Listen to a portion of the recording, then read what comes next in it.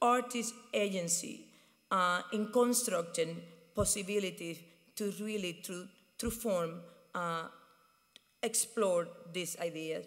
I'm going to go to the video and then going to return. 6 minutes.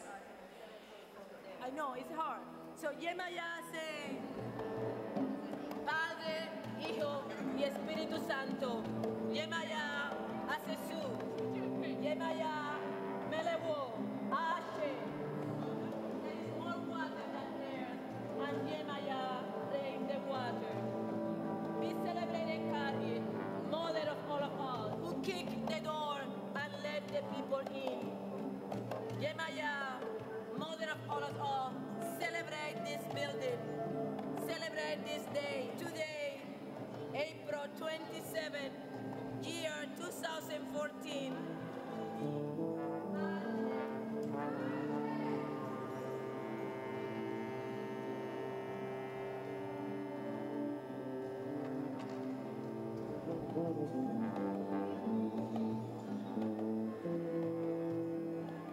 So we move it. Ready? Get beautiful. Quickly. Yeah. Flowers. Sing.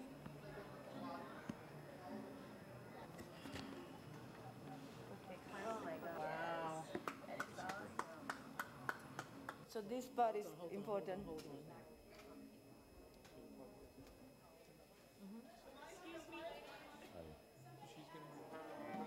Oh my goodness, they are already playing.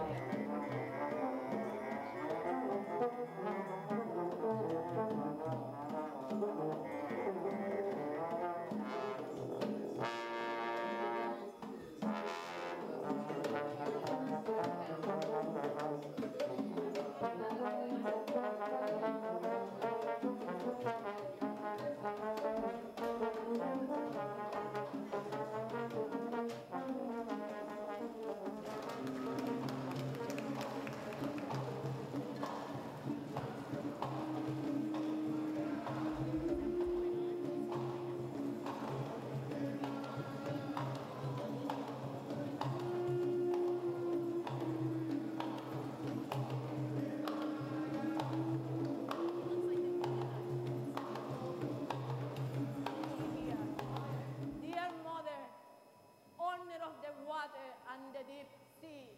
Bless Carrie, who kicked the door and left us here. To you, Yemaya, because Mr. Roy remembered you too.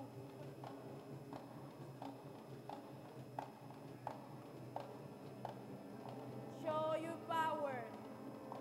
Yemaya Sesu, Yemaya Malewo, Yemaya Ideko, show your power.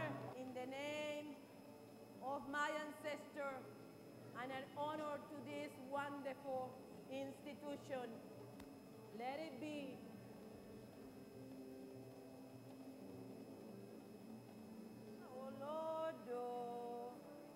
Oh Lord, Yemaya. Follow me to see the work of Sister Carrie. Asesu Yemaya.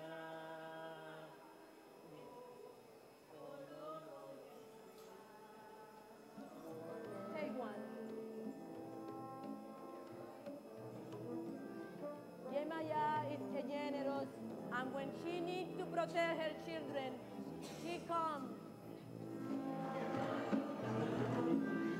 Yemaya is a generous woman. She spread her beauty. She spread her love. Yemaya, you that fight for your people, show your power. Show your power. Show that we are here to stay. Thank you, God, for keeping the Lord and let us be.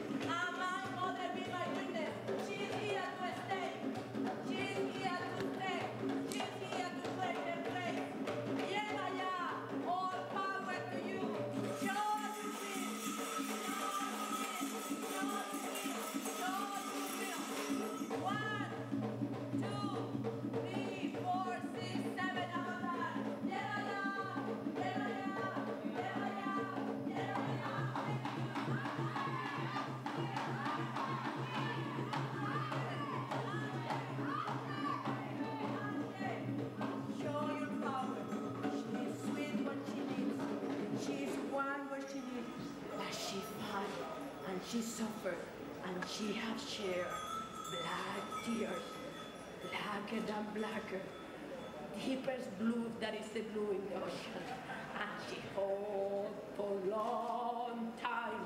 It's time to unleash the power.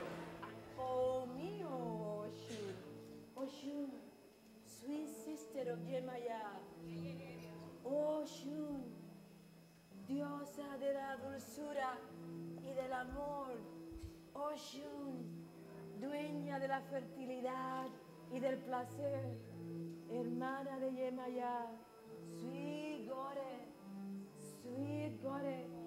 here is a gift from Yemaya and Oshun for your journey in the future. Ashe! Ashe! Ashe! Ashe! Thank you.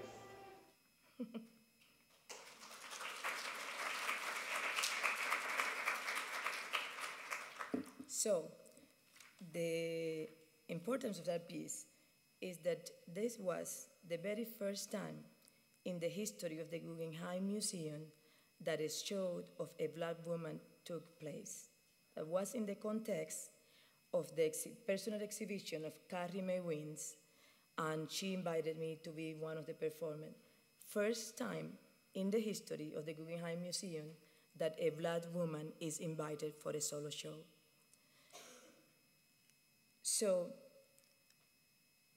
talking about art and democracy and justice.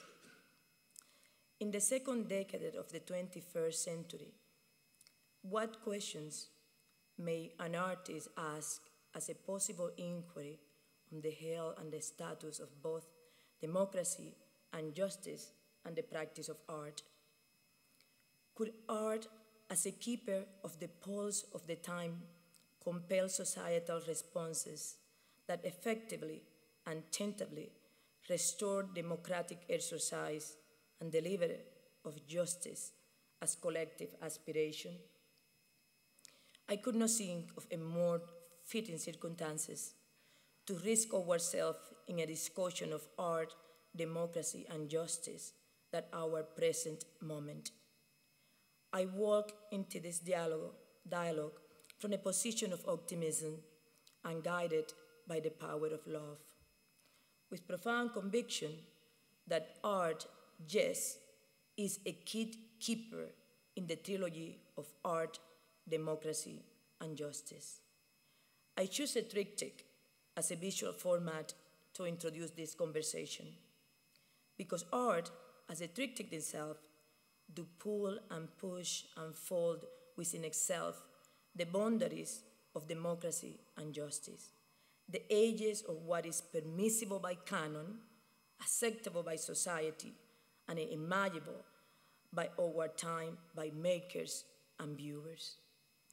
Because as we have learned from our collective stories, artists raise their voices in times when democracies may reach fault lines, that artists will use the tool at their disposal to fight bad, bigotry, and abuse in any form it manifests.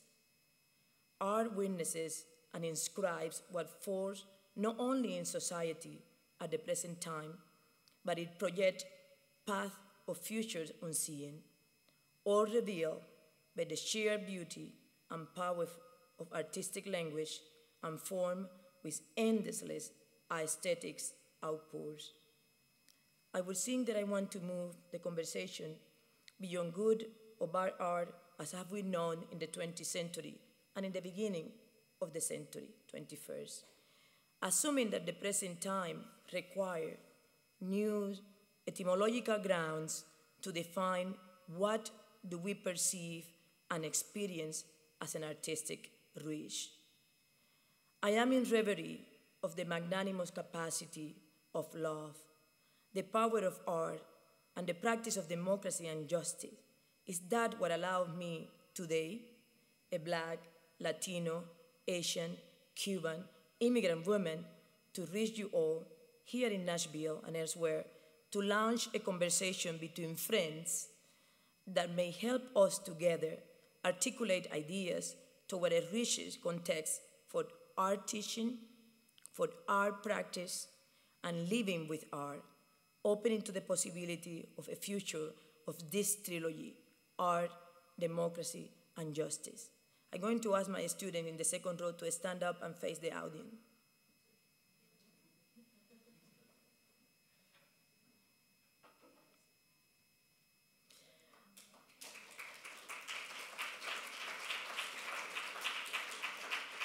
Thank you, guys. What could an artist say in a world as unbalanced as ours is today? What are the spaces that we could still access?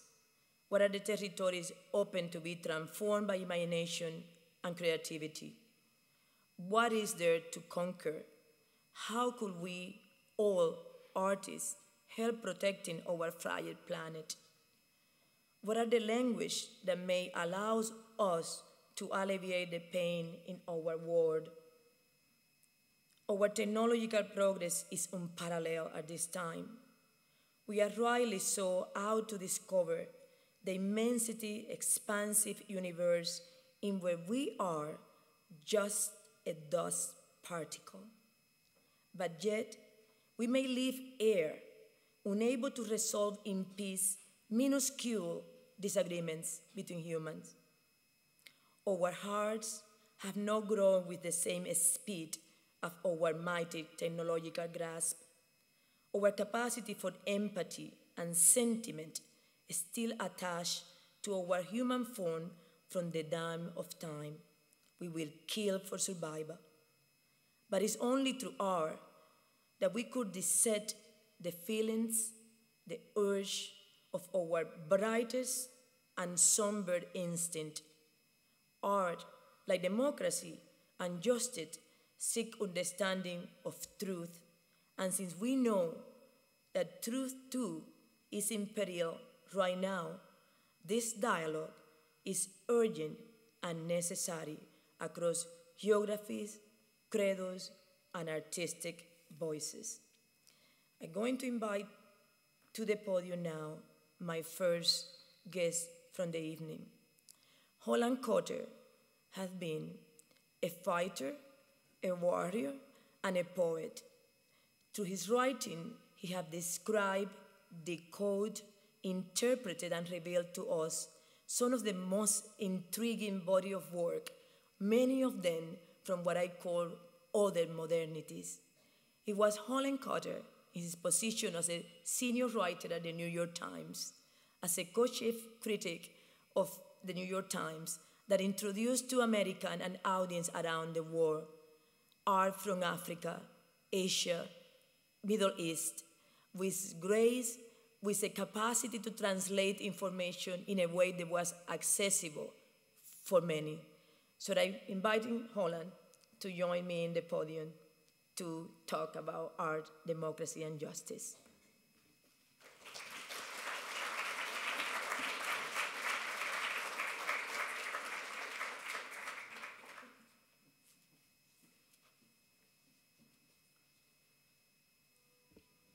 Good evening, everybody. I'm very glad to be here. First of all, I want to thank Magda for inviting me to Nashville. And let me just say that this city and Vanderbilt University and its students, who are always the most important people in the room, and not just because they wear great t-shirts, are all hugely fortunate to have her as an artist and a person of her brilliance and energy and just plain through and through goodness, which counts more than anything. Very lucky to have her in residence, you are.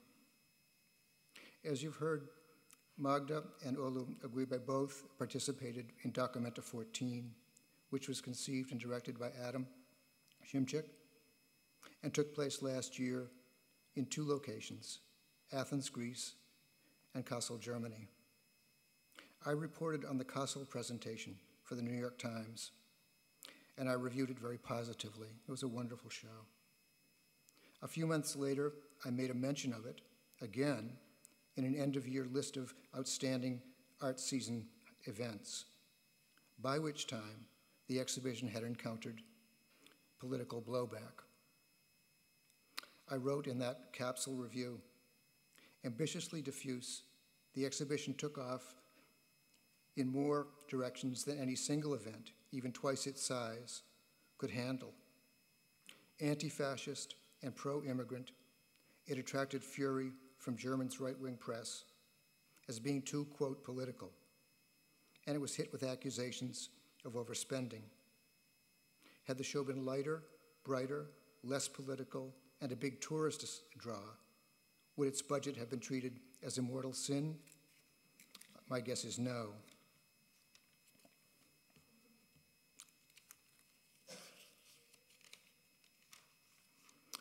Among the exhibition's high points, along with a fantastic performance by Magda that explored the African sources of Cuban culture, was Olu Agbe's sculpture, Monument for Strangers and Refugees, which was installed on the Königplatz at the very center of the city, near the main Documenta campus.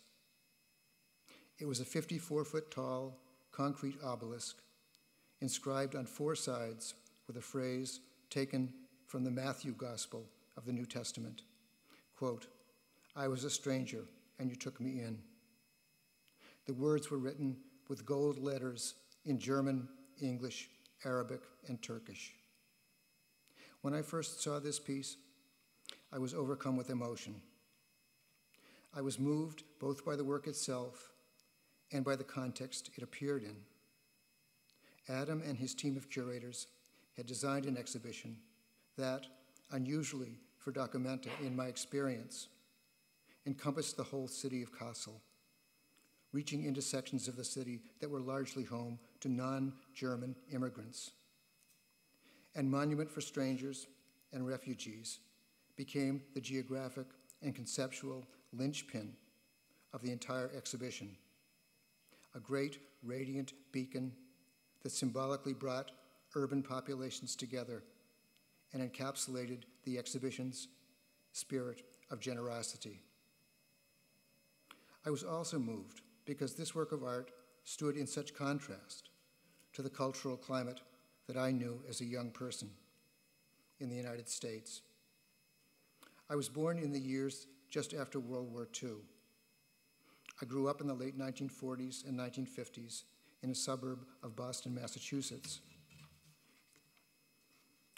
I grew up in the Cold War era of, quote, the Red Scare, when a Republican senator from Wisconsin named Joseph McCarthy, who served in Congress from 1947 to 1957, claimed that the United States was infested with malevolent aliens, including communist spies. And he conducted a public campaign to root them out. He circulated his accusations, which were often based on fabricated evidence, through what was then the most up-to-date of social media, television. His attacks were anti-foreigner, anti-Semitic, and anti-gay. And I should mention that at this time, every state in the Union had sodomy laws on the books, which were effectively targeted at consensual sex between gay men and could result in up to 30 years in prison, depending on the state. During these years, much of the American public seemed to buy McCarthy's message. Many elected politicians either cheered him on or were silent. Art, too, was for the most part silent or spoke only in highly coded terms. It was, I think, no coincidence that abstraction was the painting and sculptural mode favored by the market at that time. Because I was very young during this time, I wasn't fully aware of what was happening. I only picked up on the mood of paranoia that poisoned the air. What I was more aware of, though I would not have been able to put a name to it, was that the America I pledged allegiance to in my classrooms was an apartheid state. When I was very young, racial segregation in public schools was still legal and was enforced. Technically, this changed with the Brown versus Board of Education ruling in 1954, though in the schools I went to, de facto segregation continued unchanged. I could have read racial politics just by looking around me. As it was, I absorbed it through the mainstream news media. The same media that had given McCarthy his platform was also broadcasting or printing images of civil rights demonstrations, of civil rights demonstrators being attacked by police, of African American churches being wrecked by white terrorist bombs, and of what had every appearance of being a race war in progress across the country. Again, I saw no reflection of this in art. Most of the new art I encountered in magazines that my parents had around the house was abstract. I wasn't aware of the work and figurative work that was being done by politically minded artists like Charles White, or of Andy Warhol, whose early torn from the tabloid silkscreens were being shown in New York but had not reached Boston. What I was getting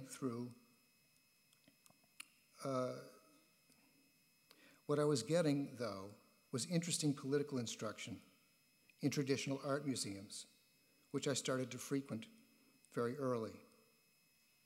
I grew up in a museum-going family. Our main museum was the Boston Museum of Fine Arts, the MFA. Art museums in the 1950s, which is when I started going, were not like museums today. This was before blockbusters and before museums became primary social spaces. Back then, they were often almost empty and as quiet as libraries. On Saturdays in winter, beginning when I was maybe 10 years old, my parents would drop me off at the MFA and leave me there and go about their city business. I was in the protective custody of the guards, who all knew me, and because I was a shy but pretty together kid, they let me go wherever I wanted to go, and I went everywhere in the museum. I got to know pretty much the whole collection very early and very well. Egyptian mummies, John Singleton Copley portraits, Netherlandish altarpieces, and Monet landscapes, along with a handful of life-size Japanese carved wood Buddhas and bronze figures of Hindu deities in a South Asian collection that had been assembled by Ananda Coomaraswamy. I see in retrospect how valuable those self-curated museum tours of the collection were. No one was saying to me, look at this because it's great, but never mind that. I looked at everything. Right from the start, I got a sense of the side-by-side existence of all kinds of art from different eras and cultures. And most important, I got a sense of the equal value of those cultures. I think because of that immersion, no art has ever felt foreign to me in the sense of being alien and unapproachable. At the same time, there was also a lot of art I was not seeing. The MFA was what we now call an encyclopedic museum. In those days, we called it a universal museum. But it was an encyclopedia missing major volumes. There was no art from Africa apart from Egypt, which at that time wasn't really considered to be Africa. There was no art from pre-Columbian Central and South America, or the Caribbean, or Australia. There was no Native or North American art. For all that, and most art by people of color, you had to go to ethnological museums or natural history museums, where that art wasn't art. It was science, some kind of other, lesser thing. And it was segregated from real art, I put that in quotes, high art, in a way that exactly mirrored American racial politics at that time. Of course, I couldn't have articulated any of this, positive or negative, at that time. But gradually, and almost by accident, I was forming a social consciousness through the politics of personal experience. In the summer of 1964, when I was in high school, I went AWOL from home. A friend had been sent to a reform school in Texas for committing petty crimes, and I decided to pay him a visit to give him some moral support. He was breaking into homes in my parents' hometown, and including my parents' home, my home. And it was kind of performance art. You know, he would break in. He didn't take anything. The whole point was to be able to get in and get out without being caught. And he succeeded for a very long time, and then he was nabbed and sent away.